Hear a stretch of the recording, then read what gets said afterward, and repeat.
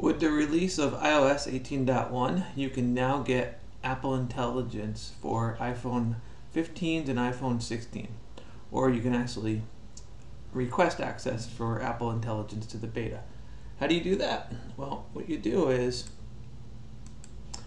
make sure you have the correct version of the iPhone 15 or newer, update your iOS version to 18.1 or later, and then you join the Apple Intelligence waitlist. Let's show you a quick little video on how that can be accomplished.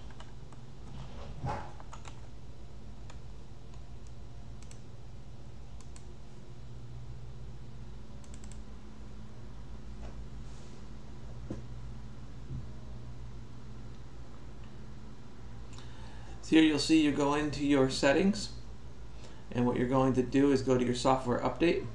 You're going to check for your current software version and make sure you have all of the latest versions updated. So 18.1 is the latest one. You're going to want to start that. Once that's downloaded, you basically do install now. Get your phone up to date, and what will happen is your phone's going to power off, so you'll see it go dark for a second and restart. Well, once it's restarted, you're going to see a whole new welcome to iPhone, because now you have the latest version.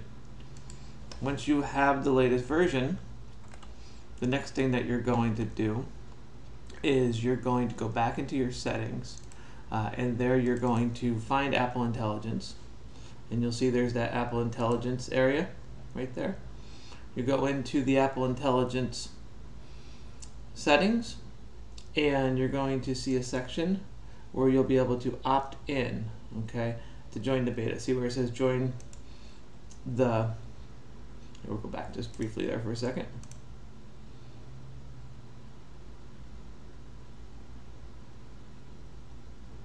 And right here, you'll see where it says join the Apple Intelligence waitlist. You'll click on that. It's going to put you on the waitlist, and hopefully within a short period of time, by joining the waitlist, you'll be part of the program and you'll have Apple Intelligence on your iPhone. Hope you found this helpful. If you're not currently a subscriber, please subscribe. Thank you.